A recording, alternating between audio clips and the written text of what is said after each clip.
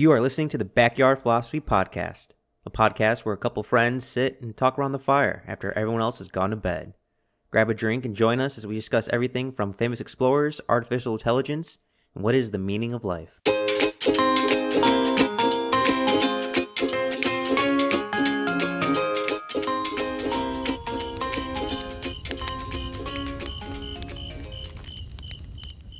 What do you call a little person who deals in prosthetics? I don't know, Nick. What do you call them? A small arms dealer. Dun. We're going to talk about prosthetics, cyborgs, past, present, future. But before we get into that, Mike, how you doing? What are you drinking? Well, I am surviving, my friend, but I have some vodka and cranberry juice to keep me company. How about you? What are you drinking and how are you doing?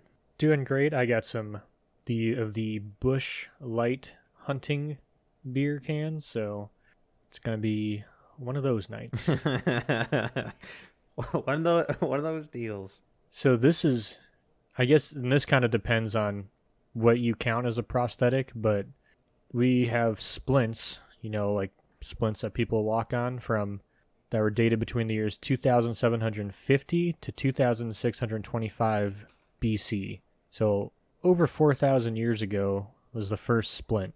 Predating Roman history, and I would say probably predating Greek history. My dates are a little bit off. Yes, wait, what am I talking about? Wait, predate. That's more towards the Mesopotamian area. Holy crap, Nick, that far away? Yep, it's in Egypt they were found. And the earliest known written reference to limbs was around 500 years before Christ. But the first true prosthetic was between the years 950 to 710 BC that we know of. There could be earlier ones or later ones. Well, we know there's later ones, but this is the first true prosthetic, not really a splint, something that is worn all the time. And Mike, what body part do you think the first prosthetic is? Oh boy. In my head, for some reason, George Washington's wooden teeth comes up. My dirty mind somehow thinks wooden cock, but I also think part wooden peg leg. I'm going to go with peg leg, Nick. I mean, you're pretty close. It's actually a toe. Oh, it's really a toe. Out of all things. A prosthetic big toe, which belonged to someone of higher class, was found in Egypt. And we all know that toes are, I don't know, I hope this is true. It's one of those things that might have just been accepted by everybody, that you can't balance without your big toes. And as a set of toes for one side, your right side toes. But it says that the Egyptians had sandals that were very important, like you had to wear these sandals, and so that by creating this toe, the wearer was then able to wear these sandals like everybody else. And so it almost was as if this isn't a function, even though I'm surely provided some balance. I'm assuming, not an expert in ancient Egyptian toe prosthetics, but it's more about allowing the wearer to kind of be a part of society, of being human, be experiencing the things everyone else can experience. More cosmetic and traditional, I guess. Yeah. So that was the earliest known prosthetic. And obviously, as prosthetics came and went, people improved upon the design. Here's a story, Mike. I don't know if you ran across the story of Marcus Sergius. Hope I'm saying that right. No, but he sounds like the patron saint of surgeons with that last name. He lived from 218 to 201 BC, and he was a Roman, and he lost his right hand in battle. So he created an iron fist and shield, so he could continue to fight. Wow, that is dedication. I mean, hopefully he had some ambidextrity, but to love battle that much where you quite literally lose a limb and you just create a new one and keep on going, that's dedication there. Yeah, he lost his right hand. Is like, well, what do I need this for anyway? Holding a shield? I can do that by myself. So he made a shield and continued to fight. And the crazy thing is he lost his arm in a young age and continued to have a long military career. And apparently, he was captured by Hannibal twice and escaped twice. Jesus.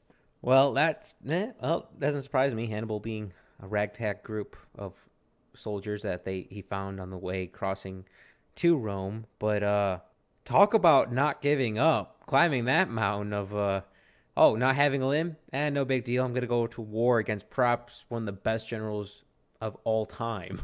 Yeah. So a description is written in a book. It was published in 77 years after Jesus died, 77 AD. He said that in 2 campaigns, he was wounded 23 times, resulting with the result that he had no use in either hand or either foot. Only his spirit remained intact.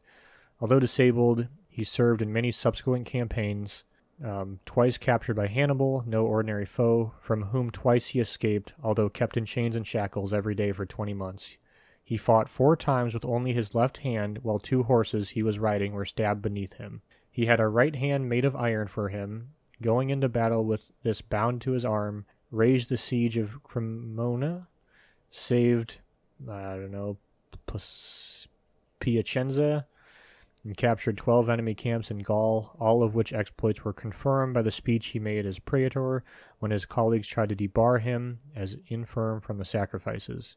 What pile of wreaths he would have amassed in the face of a different enemy. 1, they really don't make them like they used to anymore. 2, how is this not a movie yet? I think this is a movie. You remember in Monty Python? It's just a flesh wound. Have at thee. I don't know. For some reason in my mind, I kept adding correlation to Dramino here in the United States on losing limbs and still not giving up on a fight. I mean, Jesus. That is just one hell of a spirit there. God, I'm a little jealous of his willpower. Yep. But there's a common theme with the history of prosthetics and warfare is that theme. There seems to be an increase in innovation during and after a war in prosthetics, and there's kind of a lull. In the early 16th century... Wait, Nick, you're telling me limbs aren't just popping off left and right? You'd think there'd be a little improvements, but it really seems sporadic. But the Dr. Ambroise Paré, I have no idea. But he was the first person to create hinged prosthetics and with locking joints, which are still, in his techniques, is still kind of common. And then there really wasn't anything until the Civil War. So this is a crazy story. But the first amputee of the Civil War, on June 1st, 1861, an engineering student, James Edward Hanger, left to go to war. And then on June 3rd, so pretty soon after, a cannonball took off his leg in the Battle of Philippi? I don't know. This doesn't sound American, but Philippi. Should have looked that up too. I'm just doing... You're gonna pulling a mic. Make fun of me on all my pronunciations. Whoever talks first can't pronounce, I guess. But, so he lost his leg, and this is crazy. It's like he was the first amputee of the Civil War. Like, that's such a terrible brag. Like, what did your grandpa do during the Civil War? Well, he was the first one to lose a leg. But everywhere I read about this guy, everyone mentions that he was the first amputee of the Civil War. Yeah, so he survived, obviously, and obviously his medicine wasn't so good, so we just cut that leg off. And so he went home in August of 1861, and he just went up to his bedroom. And everyone assumed, like, oh, this guy's fucking done. He's just sad. He's moping around.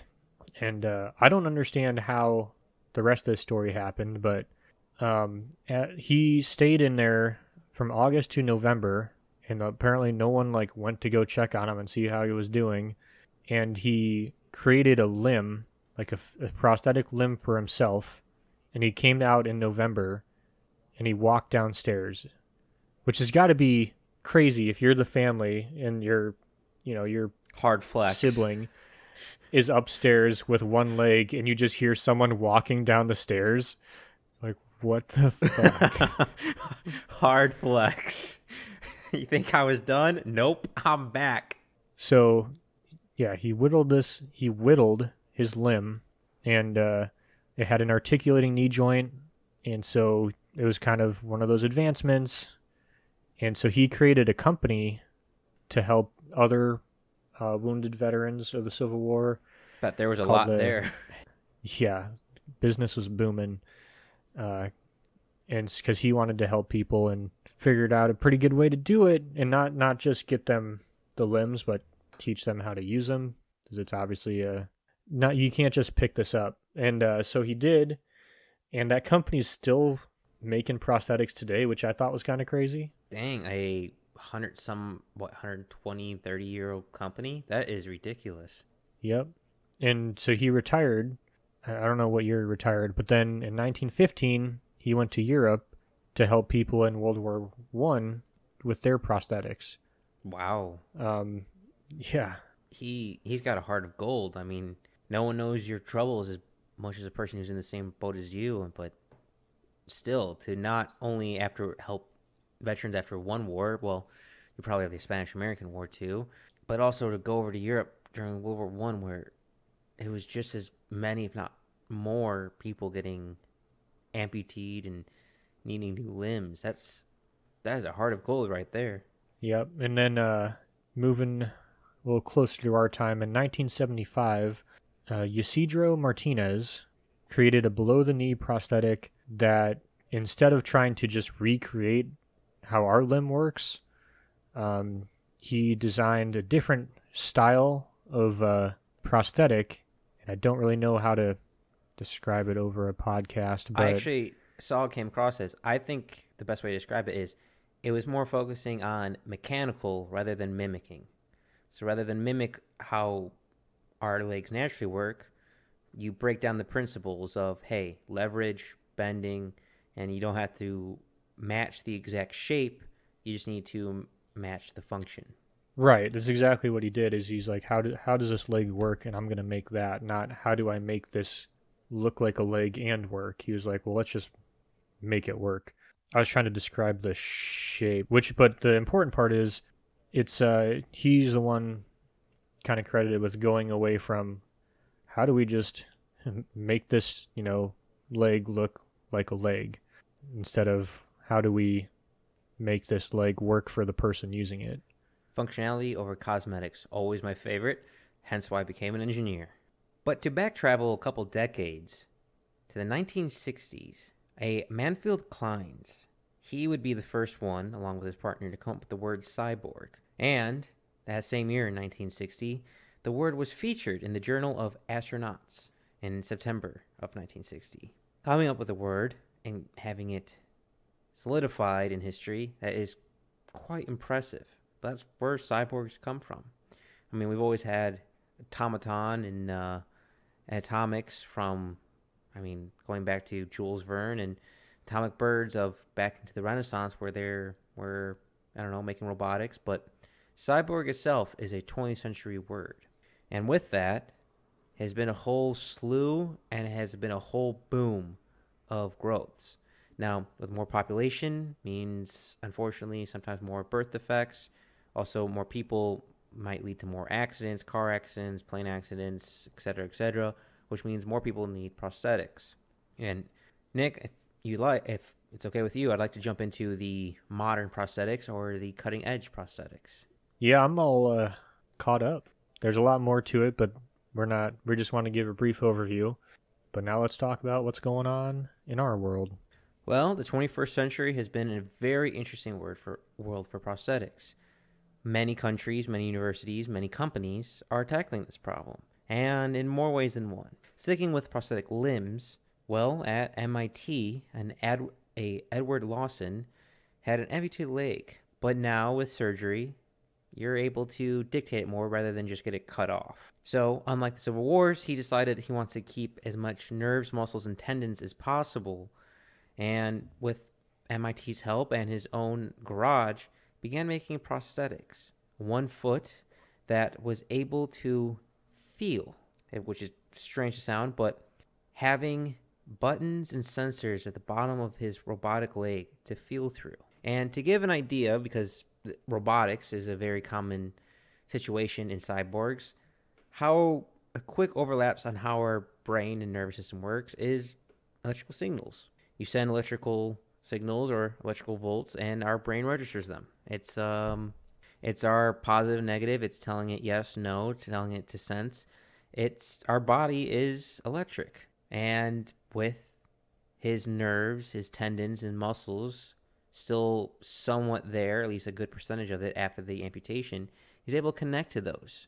So when you push a button or a sensor hits, it sends a small electrical volt to the nerves that would normally be in his foot so he can feel. And that's not the only person who is doing this. I mean, there are multiple types of robotic limbs using electrical sensors to feel. I know for hands, simply tensing your muscles, that tension creates electrical impulse, which helps people close their prosthetic hands, which are now, because of 3D printers, becoming cheaper and easier to print for people, especially war victims in third world countries or people without proper medical process in third world countries. And as we progress, I mean, in a simplified way, cochlear implants and retinal implants are just electrical implants. So, Nick, are you familiar with cochlear implants? Is that the inner ear one, or is that something else? Is that the one that helps you balance? No. So, cochlear implants are pretty much a electrical magnetic sensor that's surgically implanted into your brain so you're able to hear. So, for those who don't know, a speaker or microphone is pretty much just a magnet and coil of wires. Well, our brains operating in electrical pulses, like I just said. Well, if you send a magnet through a coil of wires, like a microphone, it creates electrical impulse. And we can bypass that and use that to implement into our brain so we can have deaf people hear. And Nick, you probably don't know this, but prosthetics is a very close to home subject for me. My dad had a prosthetic leg, and my mom has a cochlear implant. So prosthetics have been in our family since I've been born. And then you have retinal implants, which is a new kind of technology. So our brain and our body, what it can do is so impressive. We're able to adapt to whatever happens. I mean, we use a limb. We spend 6 months up in an attic carving away at one leg and then walk down the stairs to scare the hell out of our family. With a new robotic eyes, which is the same kind of thing, electrodes going to the brain, our brain goes, okay, this is what we have. This is what is new now. We're going to deal with it. We're actually making prosthetic eyes. And some of that technology comes from a Jen Newman, who lost his vision due to an accident, and from Lisbon, based in Dolby Institute, attached quite literally a camera into his brain to be able to see. A process that was unheard of, science fiction, became testing and kind of prototypey, which is now a medical process which you can do if you really want to. Being deaf and blind anymore is a choice. Now, don't get me wrong, there's of course exceptions, but people now have the ability to choose based on whatever happened or disease, depending on, variables, but to not be blind or deaf anymore. The prosthetic limbs just went from not just limbs anymore, but vital sensory organs. That's pretty crazy. And I always thought that was something like, yeah, I don't know, we just can't fix that. No. When there's a will, there's a way. It's quite interesting. Most prosthetics nowadays can bend. So it's either at the knee, it can below the knee it can bend, or above the knee it can bend in some way. It's not usually just a straight leg prosthetic, which is a huge difference. For those who don't know, the hinge method that Nick was talking about really revolutionized. I mean, up until I think 2010, it still wasn't standardized. My dad, in fact, had to convert his old Camaro because his prosthetic leg was a straight prosthetic leg, so he could lean back and fit his prosthetic leg into the car. So we've gone from crappy prosthetic legs to, at large mass production, able to print legs that are just for you and it's everyday function. And with that comes a slew of different things, because with prosthetic limbs, I should say, we don't have to have the same abilities as we did with our old limbs. So if we lose a leg, like a certain Olympian, we could add a prosthetic leg in there that technically, through engineering, could run faster than a human could. Or more likely, which is kind of coming, is we can mimic other animals in nature. I don't know if you came across this, Nick. I did not come across this. The closest thing I think I have to this is DARPA trying to make cyborg insects. Oh, one, I love DARPA. DARPA is the only company I've ever come across that actually put burning lasers on dolphins. Straight out of Dr. Evil. But humans are now thinking, hey, we lost a limb. Why do we have to have the same thing as we used to have? So we're starting to mimic animals and their different organory senses. So instead of having eyes of a human, eyes of a hawk. You can see as well as a hawk can. And it doesn't have to be necessarily a whole new eye. It could be contact lenses, which are on the developing market right now. You can have different types of tongues where you can sense like a snake and heat. You could have a magnetite inside you so you could always point like a compass, like a bird. The prosthetics, the synthetic organs, the cyborgs are becoming more choice necessarily than necessity. There are more growing sensories than there are sensories that we were born with. For example, Neil Harbisson was born not able to see color. In case some of you don't know, synthesology, some people can hear in color, some people can taste words. There's a whole slew of synthesology. I think there's like 22 or 26. But Neil Harrison, born not be able to see color, made and had an antenna attached to his brain that turns the frequency, which was produced by light, into vibrations, which is brain picked up on, read, and converted to color. So he was quite literally hearing sound through an antenna. I understood all the words that you were saying. I'm just gonna have so he was seeing color through an antenna. Hearing color. Hearing color. So and he was able to hear, and then like his brain was able to put together what color things were. Yep. Okay, you say it like this is so like I'm the idiot for not understanding this. Sorry. That type of world of sociology of people be able to dual learn has always been fascination with me. And the ability to taste by feel, to see by smell, like all these different senses that are able to combine together. Our brain is one of the most fascinating, complex things in the entire universe.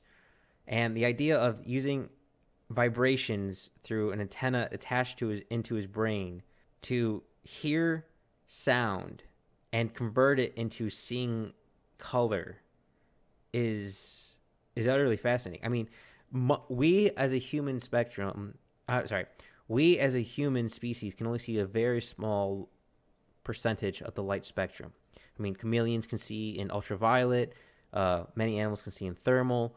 We see in such a small, minute color spectrum. And there are colors we can't even imagine because we have never seen or can't understand.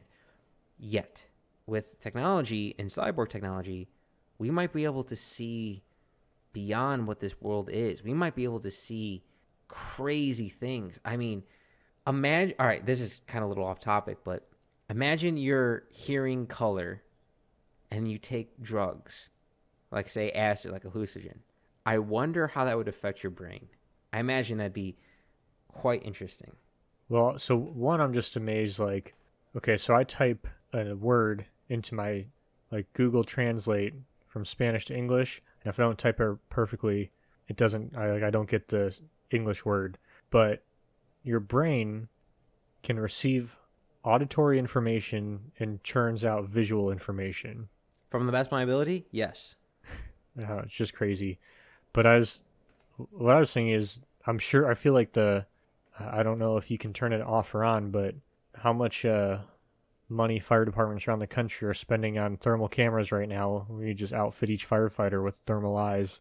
Oh, that's a scary thought of just be able to see that'd be like the Predator. Maybe imagine your eyes like the movie Predator, able to see all these different wavelengths and heats and uh, night vision, pretty much. But you're using it for good instead of killing Arnold Schwarzenegger. Yes, one, yes, we don't want to kill Arnold. Two, the brain is so powerful. There's so many neurons in there. It's so powerful, and it's just all electrical signals. And sticking with limbs and electrical signals in the brain, I assume, Nick, you saw the limbs being controlled by thought. Yes, I did see that, which is it's to me. So from what I read, is it seems like we can do it, but the prosthetics, the people who make one, would rather have your control hooked up to like some area. I might be going way off topic here, but one of the things that I saw is that it's easier to take some of those nerves that were going down into that limb and put them somewhere else. So when you move them, it moves some of your muscles in another muscle group, and that's where your control panel is, because it's easier to pick up muscles moving compared to like what your brain's saying, because it's the size is so much larger over a muscle group than your brain. It's much smaller, it has to be much more precise kind of control. But yes, I have seen where they can control it with thought. Perhaps with fingers, they have to do the more precise control with the muscle groups, but the control with thought has made leaps and bounds over the past decade. I mean, lots of robotic arms, robotic legs are being simply controlled by the mind. Now, for those listening, you might be wondering, what on earth are you talking about? Are we Professor X in a wheelchair? No. Though Professor X could probably deal with some new legs, which prosthetics would be able to help him out with. The brain produces waves, alpha waves, gamma waves, can't remember what else. But anyhow, these waves produced by the brain, they're signals. They are firing signals. And we've built devices, both internal and external. So internal being surgery that is open brain surgery where it's implanted in the brain, and external where it's pads attached to the head, and quite literally in some cases a helmet. There are kid toys you can buy that you can control a crappy remote control remote control helicopter with your brain. These devices are now being used to implement, so you just naturally think, hey, lift my arm, grab something. Of course, I don't know about the control, like how good a control is, but it's going from everywhere from hands, legs to walking. So if you are paralyzed from the waist down, you might get an exoskeleton, and you might just, go, oh, walk. Either subconsciously or consciously, the machine picks it up, and your brain is able to move it. The scary part is, it doesn't have to be your body you control. It doesn't have to be the machine you control. Technically, you can control other people this way. So in 2013, a team of scientists from Harvard Medical School, Boston University, and Korea University made a brain-to-brain interference, a BBI, which I was talking about with the controlling things with your mind, simply thinking and things get moved. These collection of schools came up with a device that allowed humans to control rat tails simply by thinking. So able to control a bionic limb that is not even your own.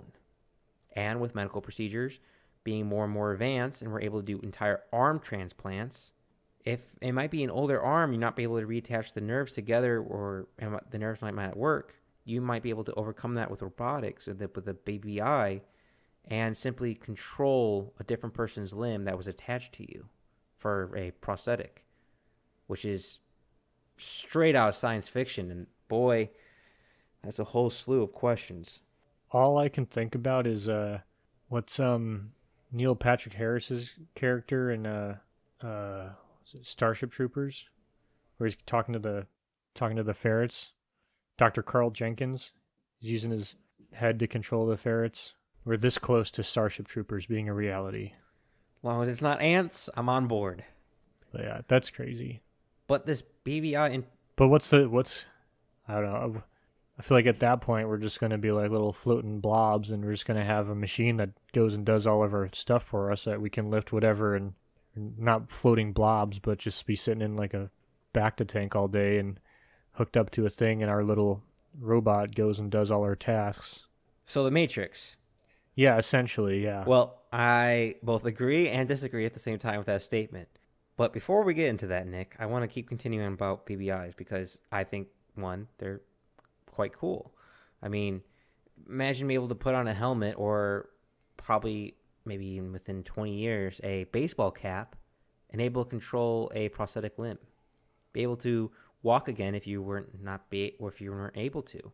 Or now kids who were born with a birth defect or something along those lines, it's no longer a necessity. Like the robotics can overcome that. I mean, you might be thinking, well, I'll never have a BBI. I'll never have my brain something that can control stuff with my brain. Well, we have companies like Neuralink being invented, and we already have prosthetics like a metal hip inside of us, cochlear implants for deaf people to hear, robotic eyes for people to see. I can imagine that having brain-controlled limbs might be beneficial. Like, for example, if you are in an emergency situation and you, I don't know, are on a submarine and you're supposed to hit this button and you somehow get hit with shrapnel because a torpedo hit you, a device might be able to that's implanted in you be able to take control and just hit that button even though you're not thinking about it. Scary thought, but very interesting. And sticking with Harvard, because Harvard was one of the first ones I saw doing this brain-to-brain for humans controlling another living thing. Also at Harvard, they grew cyborgs. So at a lab, they took a sample of human stem cells and some flexible mesh electronics, and they grew a cyborg organ, the best way. I think their main purpose was to grow a heart with a pacemaker already implanted. So if you get a heart transplant, you wouldn't have to get a external pacemaker. You could get an internal pacemaker that's already attached to the heart rather than attached by wires to the heart, which is scary to think about. But I mean, we already have pacemakers. Again, we already have prosthetic limbs. We already have cochlear implants. Why is it any more weird to grow cyborg organs? Well, I kind of looked into that about just growing a new organic one, but I feel like that's not that's a totally different thing. Oh, I think it should be important to note in this episode, we're not mainly talking about biotech. We're talking about simply robotics into humans for cyborgs. But that would be because you could grow it with so one of the big problems with say any kind of transplant is you have to take immunosuppressants because your body wants to reject it, but you could, make it so tie it in with their genetic code so that their body would accept it, and it'd be even more of a fit. Because even with some of these prosthetics, especially anything that comes out of the skin or comes, from inside the body to out, there's a high risk of infection. And just even with the suction prosthetics, you have problems with it not fitting correctly and rubbing, and it's in a damp area, so you have another risk of infection. So I feel like this provides less risk of infection than these other techniques. Oh, Nick, I think you dream too little. What I heard for a cyborg heart is one that's organically grown by stem cells but still has robotic mesh in it, is now you can control your own heart. You can control your own heart rate. If you want to speed it up because you need to run faster, you're able to. If your heart's starting to slow down because you've been shot. That seems like a lot of work, though. I want my heart to slow up and speed up according to my activity level. I don't want to have to go into the settings. No, but imagine if it's a smart heart and you've been shot and your heart's starting to slow down, but your blood loss is going down from, I don't know, a different sensor or robotic sensor.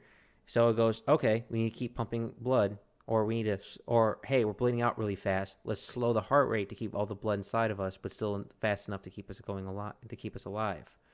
Or maybe, I don't know. That would be pretty sweet, especially for injuries like you're saying, blood loss or snake bites, where the less blood you circulate, the better. You just be got bit by a snake, shut her down. But also imagine you get like an Apple Heart, okay, and then Apple Heart 2 comes out, and suddenly your heart rate goes down to 73% of what it's supposed to be. Yeah, that's a whole slew of problems. But also imagine robotic lungs.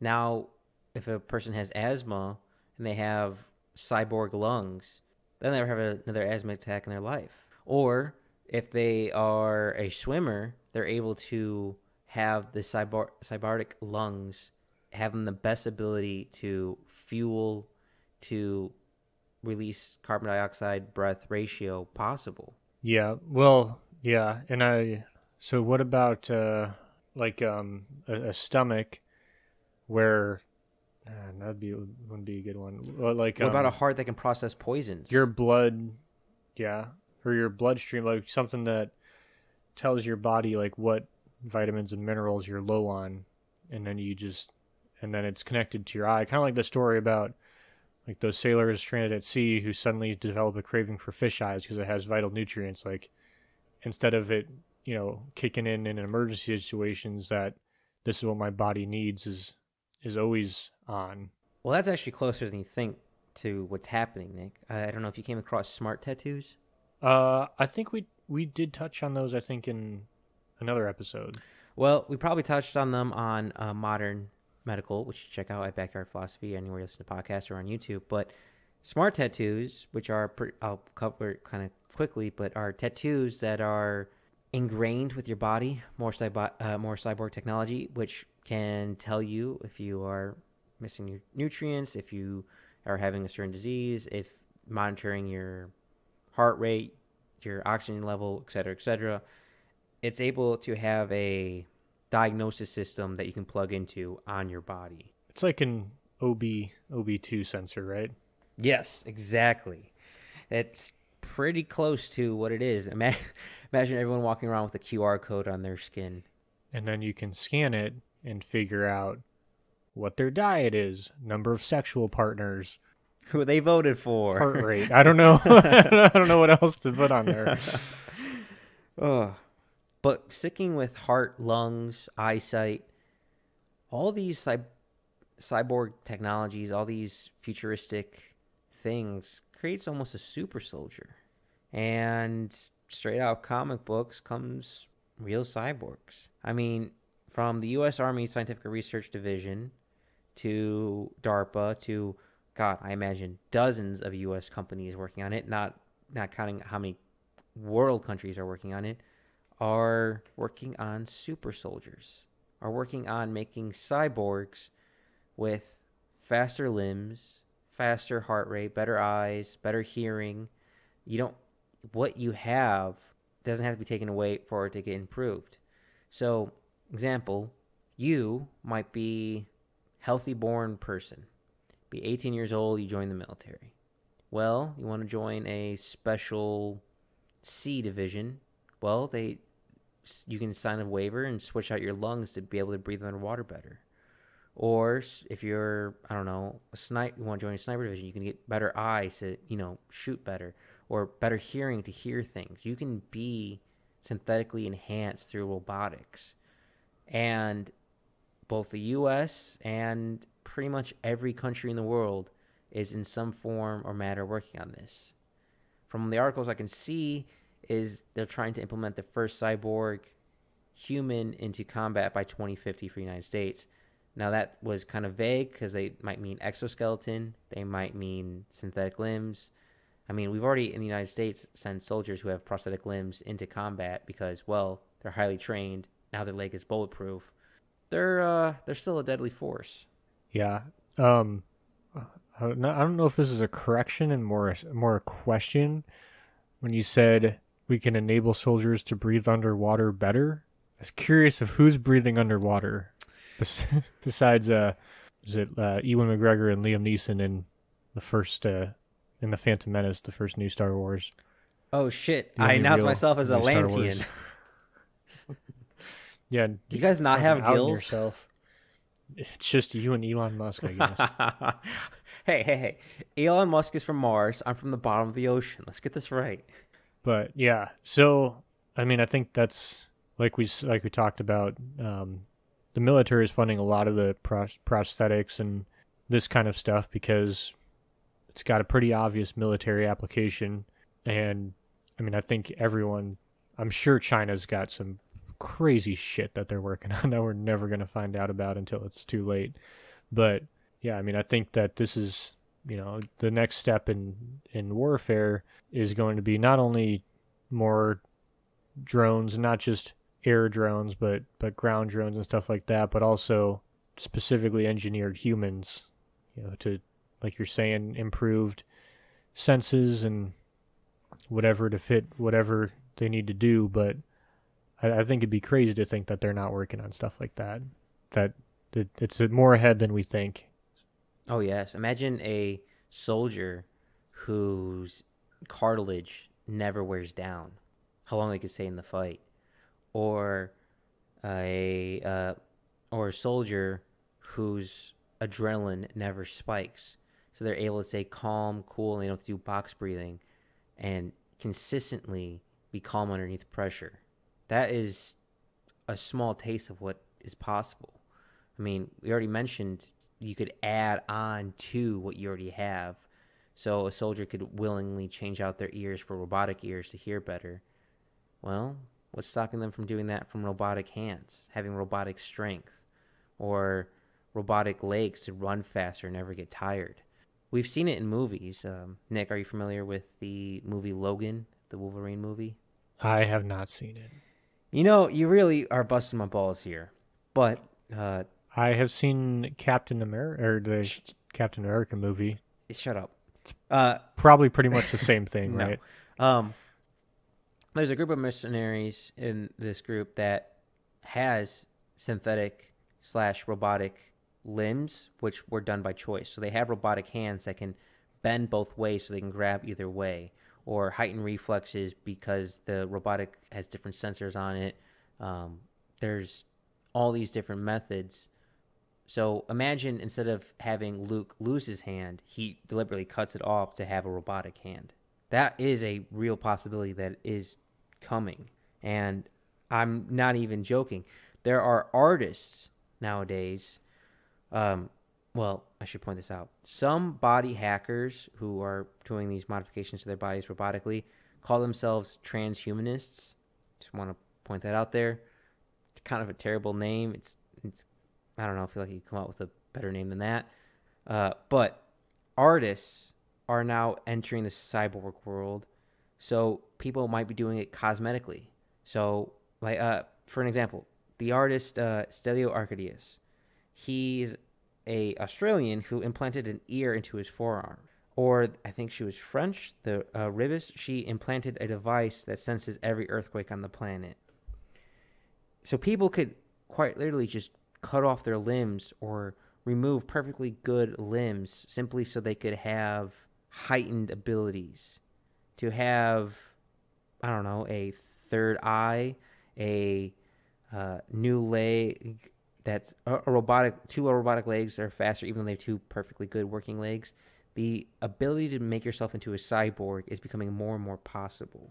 Yeah, I did see, I don't know if you ran across this, but I'm trying to find it.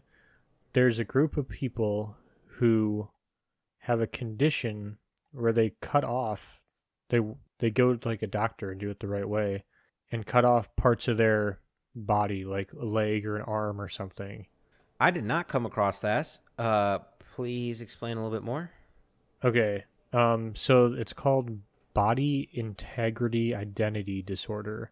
And these people have, they want to get a part of their body amputated that they feel like is not supposed to be there. And it's usually like an arm or a leg or a foot or something. And there's this like Swedish doctor, I want to say it's Swedish, but he's cut two of these people, like I think like a leg and a foot or something off of these people, and he says it's like two of the most fulfilling surgeries he's ever done because they like changed their life. They didn't want these, I mean obviously, but they didn't want these body parts, and now they're much happier. Yeah. Isn't eugenics still legal in Sweden? I have no idea. Yeah, let's Um, Sweden and surgery I don't think have the best reputation. but I've never heard of people who, so they, some people, not the whole group, they call themselves transable, and they believe that they were born in the wrong bodies or with the wrong body part. I am a bit dumbfounded and I am trying to bide myself time to how to reply to that. But having one, how is a doctor legally able to do that? Two, I feel like it's a very dangerous surgery to have an entire limb cut off. Uh, Well, so I guess in this article, it was one Scottish surgeon, and then another one was in Mexico. the Mexican one doesn't surprise me. The Scottish one lost his license, and the Mexican was jailed. All right, Mexico did a better job of handling it than the other. Uh, yeah, that's heavy body dysmorphia, but the way cyborg technology is happening, that might become more common. You don't like your vertical? Well, add springs to your legs. You don't like your jaw? Well, add a metal jaw. You don't like that you can't smell whatever is 100 feet away? Add new nose sensors. Add a different type of nose. That's all within grasp. Actually, I would argue that's all possible today. It's just not common. Well, it's crazy. Like, it seems so weird of someone getting something done like that, but people get their noses worked done all the time, and they don't get any better senses at all. You know, you might as well get a package deal. Yeah, be able to. Well, I don't honestly don't know if I want to be able to smell better. Eyesight, sure. Hearing, sure. Taste, maybe. Maybe a different sense I don't have, sure. But smell, I don't know. I don't want to be in a car trapped with you, Nick, and you rip one, and I have to smell it 100 times worse than it actually is. I think that might be a trend that's more common in more rural communities than more urban communities, if I had to guess. Yeah, you could track down your prey if you're hunting, quite literally like an animal. Smell, pretty much sense the animal. But since you brought up the hospitals and doctors, I want to kind of jump onto that. These doctors, I say is a loose word. These doctors performing these surgeries for people who have body dysmorphia and want to get organs removed, I would say are far different than the ones trying to add robotics like cochlear implants to people who actually need cyborg technology. I see a trend very soon of illegal body modifications and a whole new slew of illegal hospitals. I was wondering what your opinion on that was, Nick. Um, yeah, that's definitely a thing. I don't know if you guys are familiar with this story, but because of what you call them, all the COVID checks from the government, a lot of people went down to Mexico and got, I'm trying to think of the PC term, but ass implants, where they put a bunch of stuff in your butt to make it look bigger. And that's what a lot of we call it a Kardashian here in the north. well, yeah, so Not a so laugh a lot out of of people that. a lot of because I'm getting to the funny part of the story. Oh God. So a lot of people went down to Mexico to get with their, stimulus check, went down to Mexico to get their new ass implants, but they're going to fly back the next day. So you'd have all these people flying out of Mexico sitting on like these weird ass things in the plane being in constant pain because they decided to get an ass implant and then fly out the next day. So if you see someone flying out of Mexico holding some sort of weird Donut. pillow looking donut thing, that's what happened. Ass implants. Because it's not something that they do in the United States very often, it seems like. Or if they do, it's very expensive, and it's very cheap in Mexico. And when putting something into your body, it's best to go cheap. Yep, that good old silica. Gotta love it. There's one story of they injected a woman with just concrete. So she's got a heavy ass. Yeah, there's complications from that one, believe it or not. Well, going away from that and going kind of back to cyborgs, I see it happening.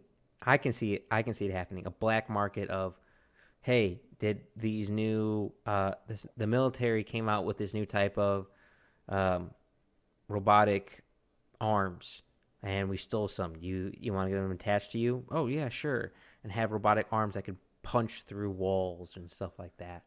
Oh my gosh! Now my literal arms are gonna have to be registered with the ATF. Are you fucking kidding me? Well, I also see other surgeries of I see unfortunately a lot of malpractice or simply doctors who got their license revoked do these surgeries on like the black market. Imagine, I mean, who doesn't want to have superhero powers? And robotics is a kind of a cheap way to get it. But a couple things come to my mind when thinking about this is what happens, like you said, Nick, if things go out of date. I mean, external, like a prosthetic leg or, I don't know, yeah, I honestly just prosthetic limbs is all I can think about that are more external. They run out of date. You can replace those or if they, but if they, it's an internal one and they break, you have to do surgery to fix that. That's, and hell, some of them might not be reversible. And I feel like there might need to be laws on whatever cyborg technology is implemented into your body. It has to be reversible. Like it has to be able to be taken out. But I mean, there's stuff like say for example, electronic heart. I mean, I don't know. You can't just, even if there's a law, like you're not going to get an electronic heart then if you can just pull it out. I feel like because that's not something you just swap out. It's not an oil filter. Yeah, but imagine if the company that was doing it made a defected heart and there's a warranty on it and you can get a new heart, a better one, than 2.0. Yeah. Okay.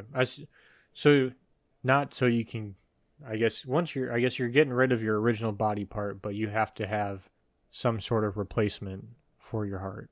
For me, for your organism, for your organ.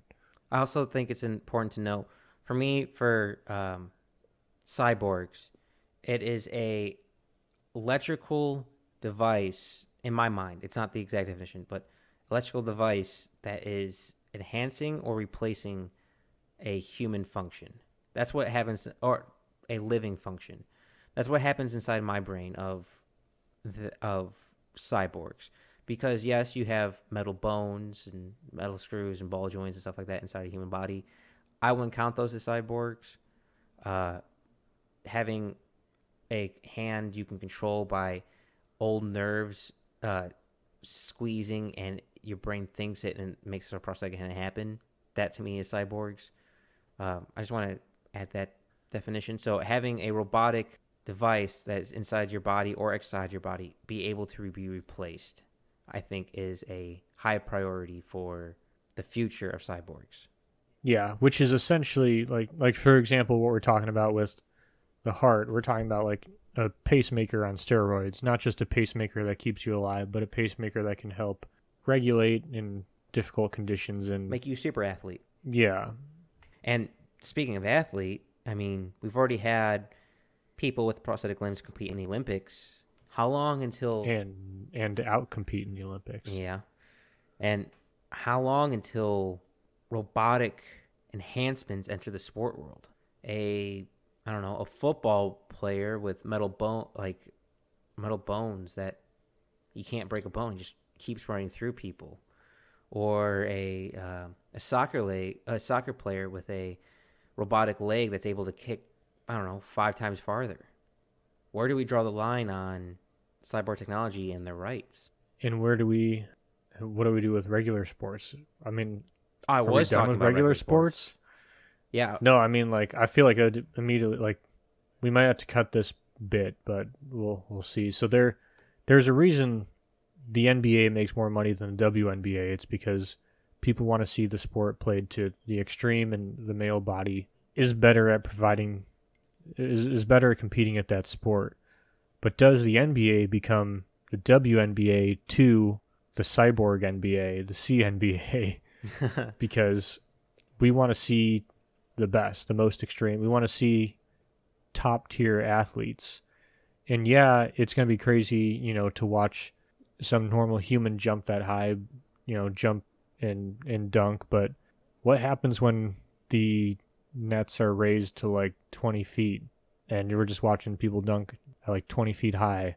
I don't know, almost like you're playing like freaking griffball in Halo with zero gravity, like just people jumping and everything is bigger, court's bigger, people are moving faster.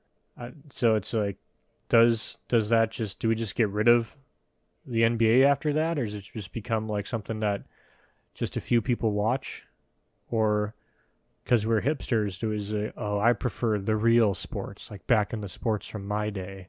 It's an interesting thought because I could see both possibilities happening. I mean, not only would it advance what humans can do, but it could allow humans to do things that humans can't do. Imagine having your entire lower body replaced. You're able to spin your hips now 180, like it's on a pivot point. You might be able to do things or have attachments that you never had before. I mean, uh, exoskeletons are cyber technology. Why does the cyber technology have to mimic what a human looks like? Why not a snake? Why not have giant snakes playing basketball? I'd love to see an exoskeleton a rugby match. That's called manslaughter, and that's what that is. But the rights just don't stop there. Taking a little detour and taking a little inspiration from The Expanse, TV show me and Nick both enjoy. What happens if you go to prison? Will they remove your enhancements? Will they douse your enhancements? Will they send you to a different jail because of your enhancements?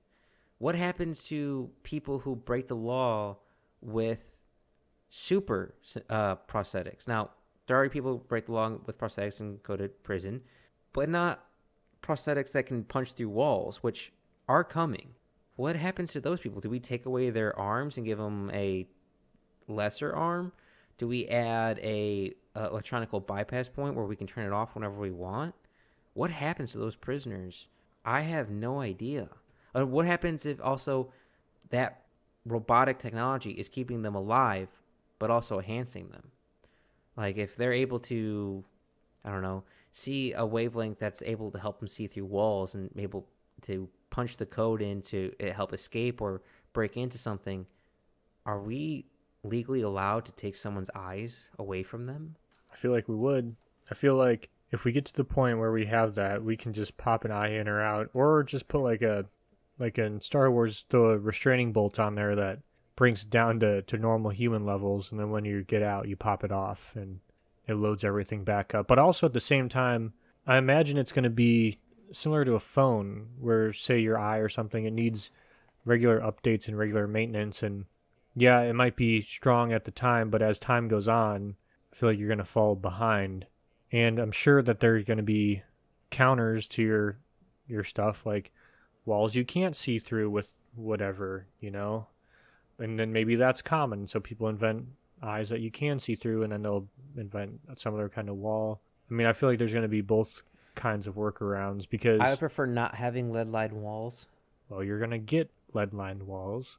But at the same time, so if it's that common, I think it's something you can just pop in and out with like a simple surgery. I don't think it'll even be that crazy. I mean, it's probably like you pop it out and it's like a freaking, two-pronged electrical, like a little battery, like a little NiCad battery or something back there where you just unpop it and it just comes right out. Well, a lot of this is brain surgery stuff, like your eyes, your ears, your smell, and your senses. What if you just destroy that transmitter, or only allow it to transmit certain frequencies, like your normal range of color frequencies? I don't know. What, does the government even have the right to perform surgery on you against your will?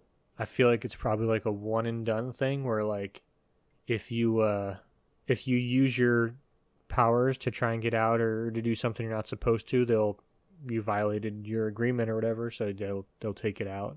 But I have no idea if the government has the right to take something out of you, or even if they should. Well, also speaking of rights, what about the companies that make them? Are they able in allowing to track you? I mean, it's your leg they made it, you paid for it, but are they allowed to track you, keep your data, sell your data of where you're walking to, what stores you're going to? Is the government able to just shut off your limbs? Like, say you're a dual amputee at the legs, and they have a warrant for your arrest. Does the government have the right to turn off your legs so they don't work anymore to make it easier to arrest you? That's like shooting someone in both legs. Is that right? Is that legal? Well, according to a bunch of recent gun experts on the internet, every cop should be able to shoot someone in both legs. So I imagine that people really be behind that, of just turning someone's legs off if they're trying to run or run at somebody. Okay, what about turning off someone's heart? Like, hey, we're just going to give them a slight heart attack so they pass out. They might hit their head on the corner, but, it's better safe than sorry, so it makes it easier to subdue them. Well, government tracking your limbs, government maybe even hacking your limbs, or even illegal activity of people hacking your limbs to cause you to do things you would normally do. Imagine the government wanted you dead, or a crime syndicate wanted you dead. They just hacked into your legs and you just walked into traffic. I feel like this would be a better conversation if we were talking with somebody who trusted the government. Touche. So I guess the basis of your question is, do I think the government would use this technology for good? Let me think about that for a minute. All right. What about this? Can a company that gave you synthetic eyes, robotic eyes to see in different frequencies, wavelengths, stuff like that, are what images you're seeing yours, or is it yours and the company's? Could the company this is already this debate's ongoing right now, right? Like, it's this different sense, but if you take a naked picture of somebody, is that yours, or is it yours in Google, or yours in Apple, or whoever the fuck made your phone? Because right now it's Google's and yours. It's Google's and yours. Yeah. Well, the reason now, most people would say that that's not right, but that's Nick, you forgot that's not what's happening. You forgot to say Google, yours, and the NSA's. Yeah, Google. Well, yeah. But the reason I say this is because there's a man who lost his eye, and he's a filmmaker, and he replaced his eye with a camera so he can record out of his eye. I did see that. Yeah. I mean, who owns the footage? If it's oh my God, could you imagine a monthly cyborg technology? This is a Black Mirror episode. This is, oh my God, it really is. Where they played back the person's stuff to figure out they were having an affair when they were going back to rewind to look at like some memories, but then it went too far and they found out that two people were having an affair. I might not be remembering it correctly, but this is 100% a Black Mirror episode. It really is. I like going back to Edward, the man who could feel with buttons and sensors on the bottom of his foot. He's working with MIT to do this. If he just decided to walk away from MIT, would he get to be able to keep the foot? No. It's his Did you foot. I can't remember what it was. I was reading this guy who they brought this amputee in and they tried out this limb that he could control like with sensors somewhere, and he said it was amazing and he was able to walk and all this stuff, and he cried, and then he tried to leave and they were like, oh no, you can't have that unless you have like $500,000. Well, there's a once you leave the lab. No, okay, that's a little different. It's not yours. He isn't just for lack of better words, a test subject. He's also the one working on it, making it. It's I think a little different. I don't think so, because I mean, I grow trees for a living. None of those trees are mine. I don't know. It just seems like if I got a allergy test on my back, where they were testing substance like chemicals on my back, that's still my back. You can't take away my skin. And if you're taking away a person's leg, whether it be robotic or flesh, it's still their leg. Where does it stop with rights of my body? If you have a robotic hand, is that really your hand? And like, say these are a couple of extreme examples. One, you kill someone with that hand. Say it malfunctioned. Is that accidental manslaughter or is that murder? Two, if I lose a hand and get a replacement, that's part of me now. Would you remove a person's hand. Well, we did back in the ancient days, but in the 21st century, would you remove someone's hand for the crime they did? Both are practical for me in this situation, and I want to know your opinion on this, Nick. So one, this is a movie, and I'm looking it up. I have no idea. I'm just gonna throw out a stab in the dark and say Philip Dick had a hand in this, but don't know for certain. But have you seen Repo Men? Yes. Where they go, and if someone can't pay for their leg or their heart, then they just take that organ back from them. Yeah, but with our modern medical center, even if a person doesn't have insurance, we still treat them. We don't. If a person's dying and we give them blood, we don't take the blood back if they can't afford it. Yeah, but they didn't have. I don't know. It doesn't seem like it's a common theme for these amputees to get free limbs or to get these limbs, even if they provide work and time and or testing or whatever that I've seen. And it is terrible.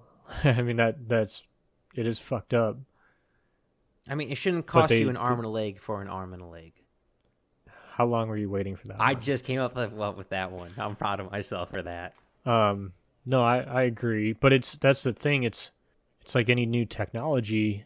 The initial ones are going to be very expensive, and the problem is every prosthetic is different depending on where it got cut off, who it's going on. It's like it's not like you're churning out a bunch of like, oh, I need like a right limb. Each one needs to be made for the person, and then it's like, what can they afford and what can they do?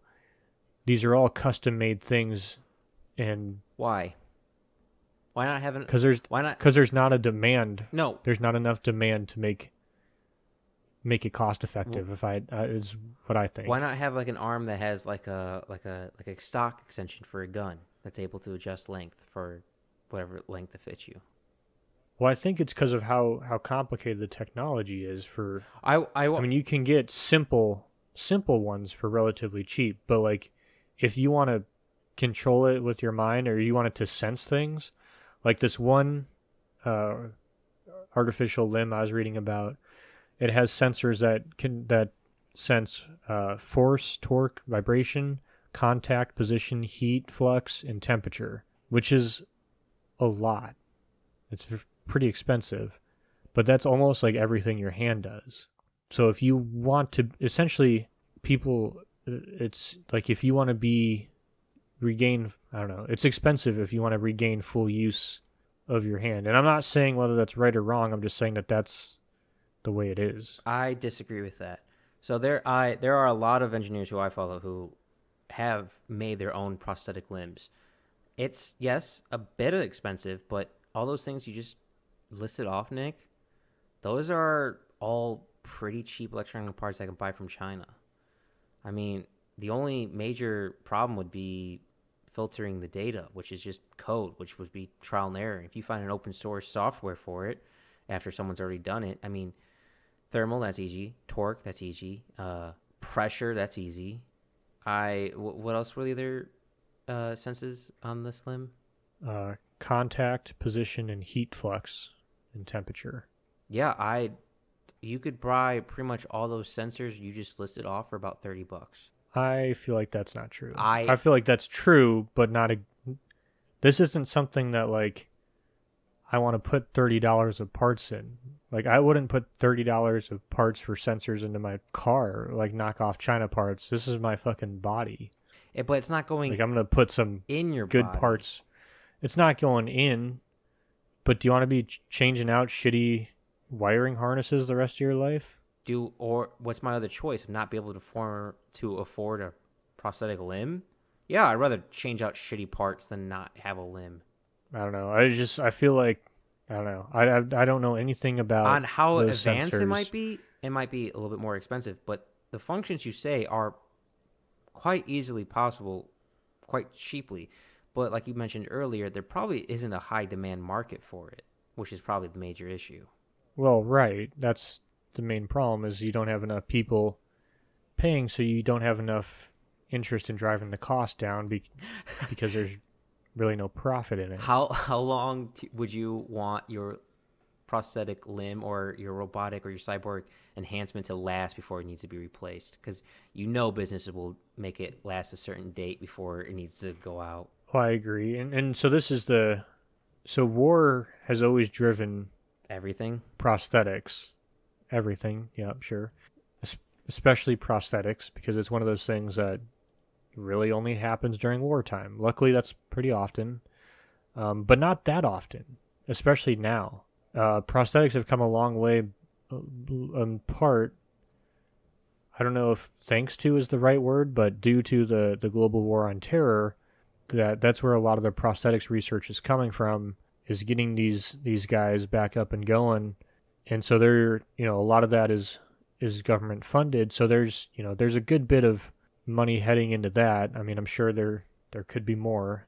I don't really know. I didn't really look too much into it, but I think, and this is just like, not that I'm hoping for this, but if you saw another large scale, like World War II, I guess it would be World War III situation, I feel like the prosthetics industry would explode, and you would be able to get cheap quality prosthetics. Well, with the market being, I see happening less. I see the future being less people who are missing limbs or missing sensor organs, and more people getting it cosmetically or artsy. I see that market unfortunately growing, which is a bit weird to say. But look at what we've kind of talked about. We kind of talked about eyes and nose, but we haven't really talked about senses. Like, your hand is a pretty complicated piece of machinery. It can turn in all sorts of ways, feel all sorts of things. Whereas, like, there's pretty obvious upgrades to your nose, in your hearing, in your eyes. But I don't really know, I guess, besides strength, what really the upgrade on your hands would be. Not able to feel pain anymore, so you can grab hot things so you don't get burned, to squeeze and rip open bars if you need to carry things that have grip strength, so you can grip onto something if you're falling and you don't. But that's all pain. That's the only, so the pain and then strength. But strength is like, what I'm saying is, like, I feel like that's the thing, is that your hand it does so much, it's hard to imagine it doing more. I'm sure it can do more. What about claws? Even just improve its basic functions. What about changing the bottom of our feet to be more like cats so we don't make sounds when we walk? Oh my gosh. Totally unrelated, but did I tell you about how Cats the musical, like the digital one, originally had a bunch of cat buttholes in it? Oh, God.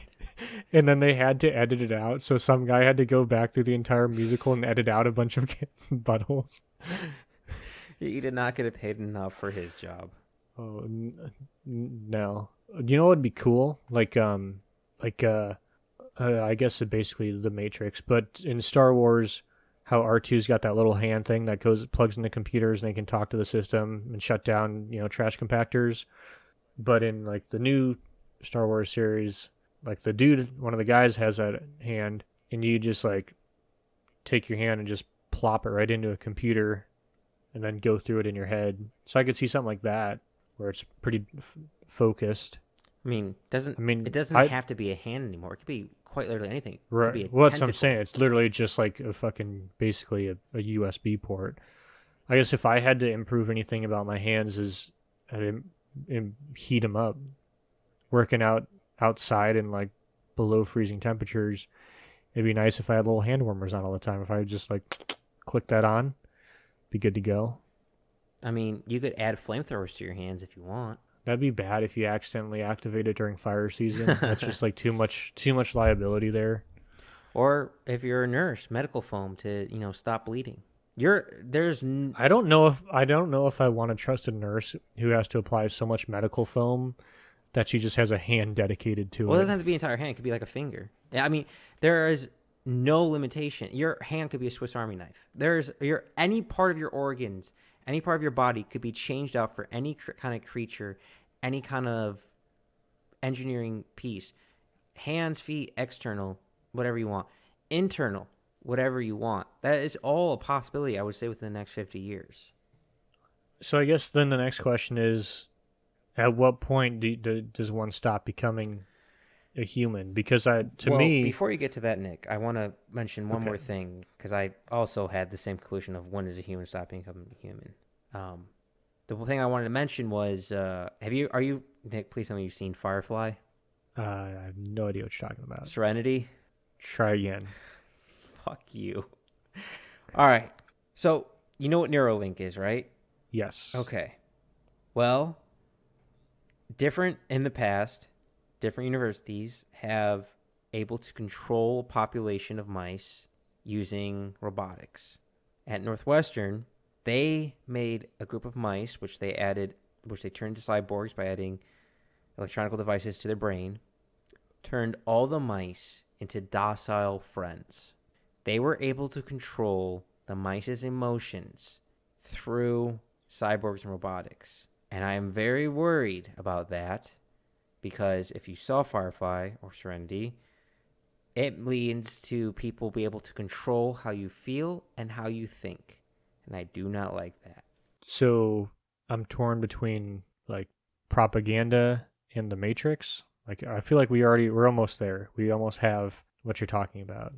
I do not like that. Imagine if me and you, Nick, were enemies. We were fighting. Someone could quite literally hit a button and we would stop disagreeing. We would simply be docile sheep walking to the slaughter. We'd be drones. So wait, so like here hypothetical example that when a bunch of actors in Hollywood sing Imagine, that just everyone starts getting along just like that? Yeah, that's actually not impossible. That's if everyone had that sensor and they hooked up the sensory code to a audible tune or frequency and they played that and you heard that song, you could automatically, I don't know, have chemicals released into your brain to release a serotonin, which you just chill out, or simply change your electrical impulses and signals where you no longer express or able to feel anything but mellow and happiness. Which honestly sounds god awful to me. I mean, we wouldn't get. I mean, I feel like we're almost there. Don't say that, Nick, because they'll come for us if if that happens. But we are able to do it with mice, and to me, if we're able to do it with mice, eventually we'll make it ways of humans, which is a scary thought. But like you, Nick, you were bringing up, how long until humans aren't humans anymore?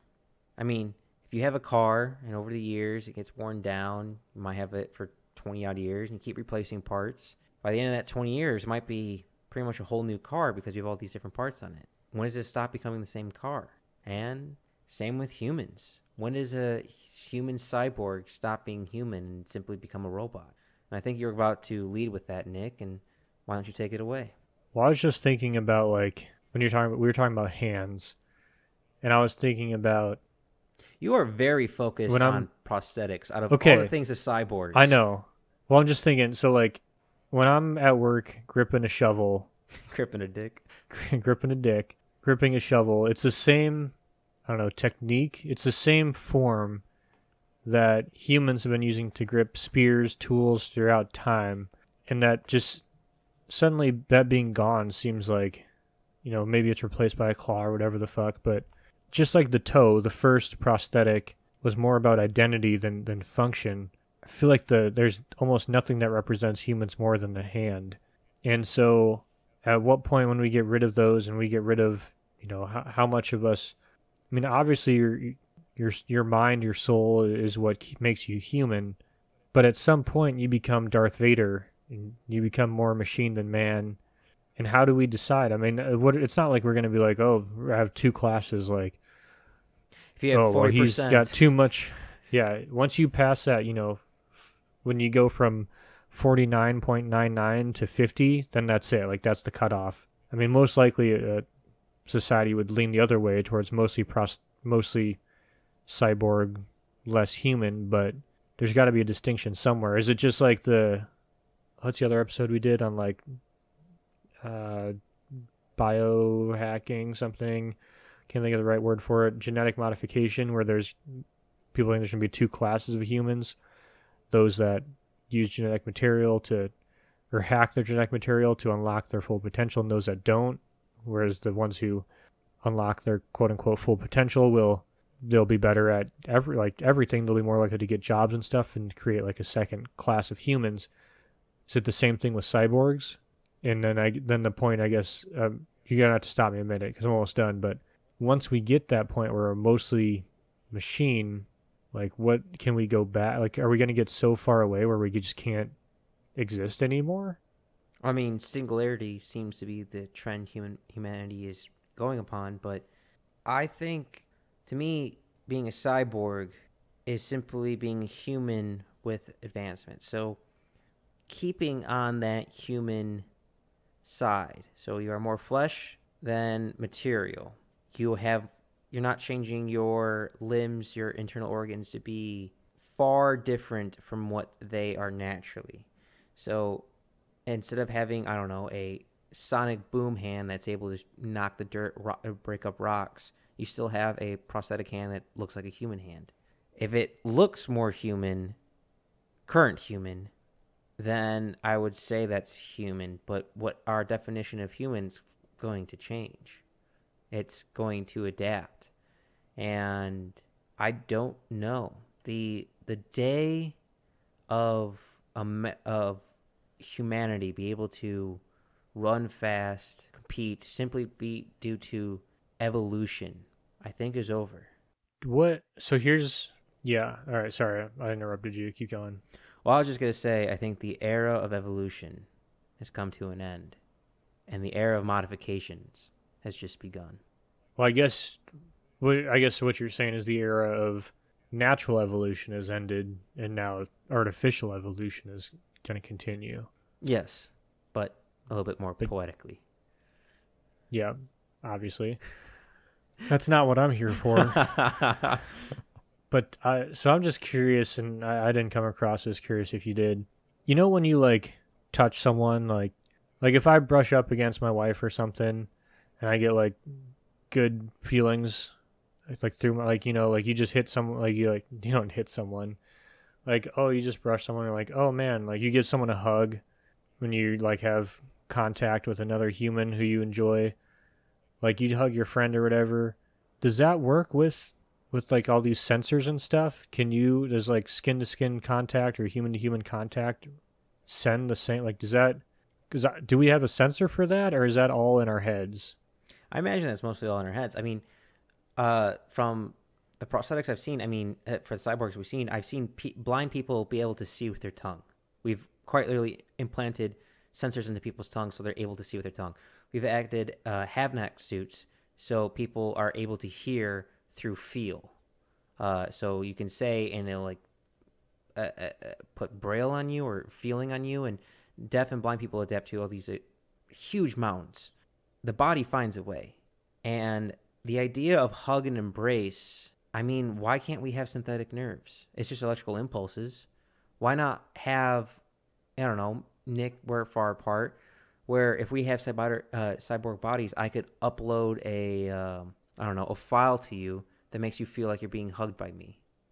Because I'm gonna cut it off after that. I don't want any other files from you. Install Chinese virus. Got it. But that doesn't seem human though to me, right?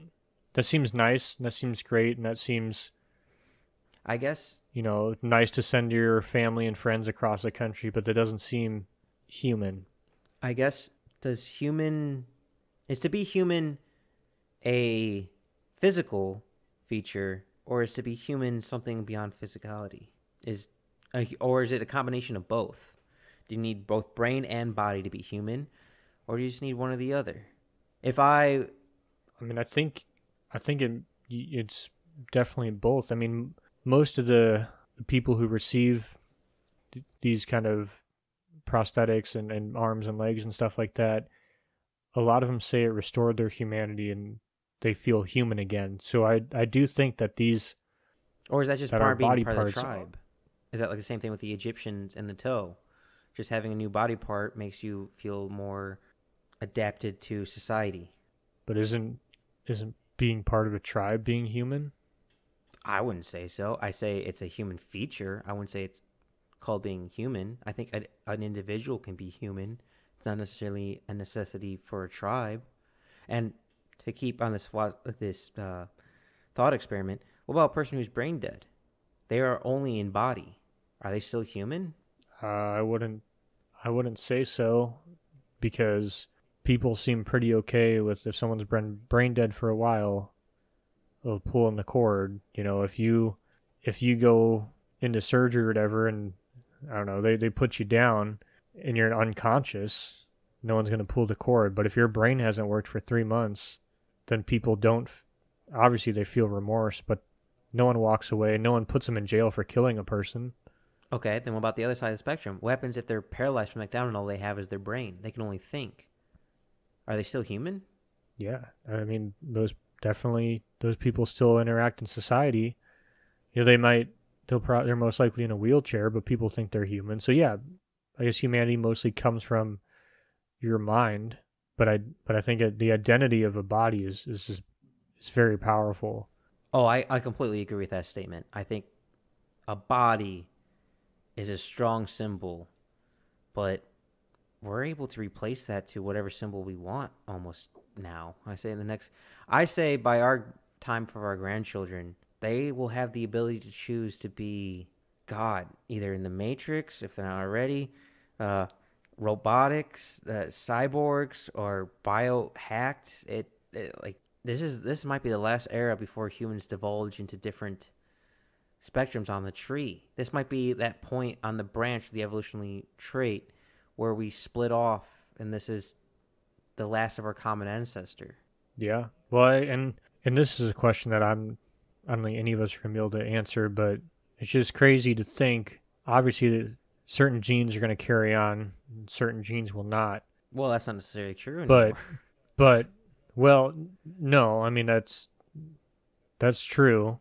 Now, the factors deciding what genes carry and what genes don't. Until we discover immortality, certain genes will carry on and certain genes will not. But now it's under a different set of rules, and we don't really know what those rules are right now. And so we might have certain groups that excel for like 100, 300, 500 years, which is a blink of the eye in the evolutionary time frame. Then another group that shows something else, after that they take over. But it could be a third group who did something completely different that lagged behind for a couple, centuries, 2, 3, 4,000 years. And then they end up being the majority. And now we're at a point where it's not, nature's not, and nature's always deciding who lives and dies, but it's almost more in our control of what genes are getting passed on, and I guess what genetics, or not what genetics, what cybernetics you get could play a part in that. I don't know. It's kind of crazy. And then the other thing too is these are expensive, and they're probably going to be expensive for a while. Eventually everyone will be able to get them. But what happens when only a certain class of people have access to this? Well, then you get a bunch of super soldiers who dictate what's right and what's wrong. You get fucked is what happens. No, I mean, as of right now, I'd say most cybernetics are probably not in the hands of the rich, is what I'd say, of the powerful. I'd say it's mostly the people who need them, which tend to be lower on the economic scale. That's what it seems like. But when it starts becoming mainstream, I don't know. It's going to be interesting to see what happens. And who does it too. I mean, you're going to have probably, if I had to guess, religious, what's the term I'm looking Zealots? for? I was going to say just like a fear of... Luddites? Of, yeah, probably. Exactly the word, even though that word's used incorrectly, Mike. I know this, and yet I still do it. Luddites just want to be paid and considered skilled labor. They don't hate technology, but I don't know. It's just there's so many changes, and it's not just this. Like, you're going to have cybernetics. You're also going to have the better understanding of human genetics and manipulation of those genes, all going on around the same time. I could see this. It's going to take we're not going to know where the human genome splits for tens of thousands of years, or a long time. So It's not something we'll know today, but it is crazy to think about of where the fuck are we going? It is, and I do not have the answer for that. But a question I have for you, Nick, which you might have an answer for, is if you were going to get a enhancement on your body, a cyborg enhancement, what would it be? Are you still stuck on the hands just to make yourself warm in the winter, or is there something else that you might want? No, I'd get new knees. I mean, one of the number one problems in my career field is people blowing their knees out. Hiking up and down mountains all day, sometimes carrying weight. People blow their knees out all the time. If I didn't have to worry about that, oh fuck, I'd be doing. I mean, I'd be doing exactly what I'm doing now, but I'd be able to do it for longer. So, but yeah, I'd definitely get new knees. What about you? I would want to have a sense that humans don't have, but another animal does. I would love to, I don't know, see like a chameleon, see an ultraviolet, see some form of, well, hopefully it'd be like a contact lens or some augmented reality where I'm able to take it off like glasses, but to see or sense in some form that's not human, like I don't know, thermal, like a snake, or smell or like feel electrical pulses like a shark in water, just some other sense. Ooh. I don't know if a human mind is capable of computing a sense as powerful as a shark in the water feels electrical pulses. Our brain might not be made to do that. Huh. That's a interesting question. If you have a new sense added that's not human based, can the brain adapt? Well, like, I mean, it'd be sweet to breathe underwater, but would your body just like, once you've been underwater for so long, I guess if you're getting oxygen, it shouldn't be a problem. But No, it is a problem. does your body start freaking out if you've been underwater for like an hour? Uh, I mean, I guess not. If you go scuba diving, your brain's fine. no, they actually, this is a little off topic, but they did this. So there's a liquid water that we can breathe in, so rich in oxygen, so you can be fully submerged. You can have your lungs full of water. You can only do it for so long, and most people get freaked out by it because it's our basic impulse to, oh, water in our lungs, bad, freak out, freak out, freak out. You can be trained and overcome it, but it's only for a certain amount of time you're able to do that. Our lungs just can't physically do it. And another sensor is a person, she lost all sense of fear, but when deprived of oxygen, like in a CO2 chamber, her fear organ, which is completely disconnected, like not disconnected, completely ruined, automatically kicks back up and engages. Swimming, I don't think would be possible, but having a new type of tongue where I can taste different things or use my tongue as another sensory organ to, I don't know, sense things in the room, that'd be pretty cool. Or just, I don't know, I mean, heat regulation would be awesome. Like, oh my God, yes. if I was working in the snow, it could be warm. If I was, if I was fishing and fell into the Pacific, I could be warm. Like if the cold didn't affect me, that'd be pretty sweet. Yeah, ooh, I like that one, Nick. That's a very good one. Out of curiosity, if people wanted to tell us what they would want to be a cyborg, or if they want to be cyborg at all, and what enhancements they would have, where would they find us? You can find us on Instagram and on YouTube. Can they find us on Twitter? Drop us a message. You cannot find us on Twitter because they're the ones who we had a brains. we had a pretty well-rounded discussion on cyborgs, and Twitter is the one thing I didn't research when I wanted to type in cyborg penis. That's what Twitter is. I was too afraid. I wanted to know the answers, but I didn't want to know what was going to come up. So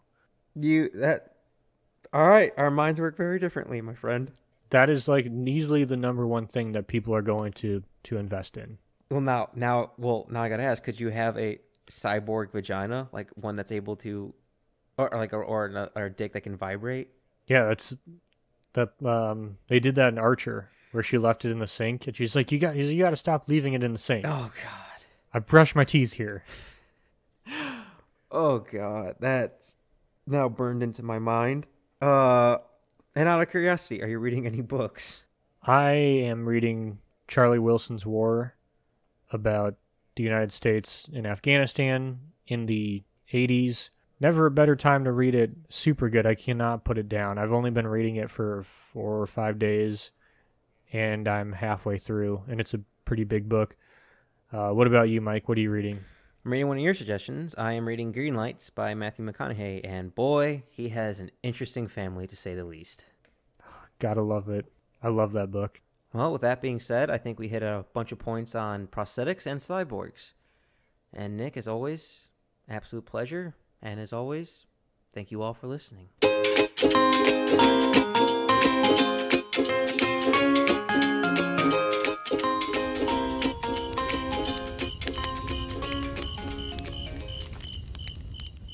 Thanks for listening to the Backyard Philosophy Podcast.